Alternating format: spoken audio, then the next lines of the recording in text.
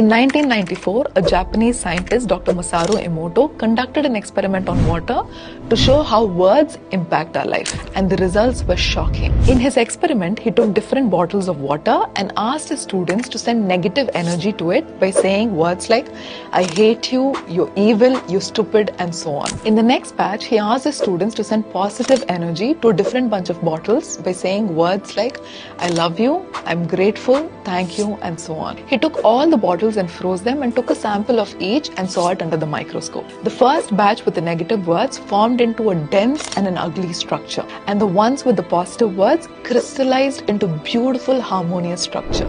Water has memory, and 85% of a body is made up of water, and a brain is made up of even more water. So when you're saying negative things to yourself, you're affecting every single cell in your body because they're listening to you.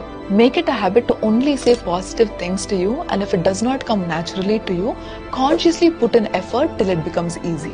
Trust me, your words have more power than you think, and your life can completely change when you use the right words.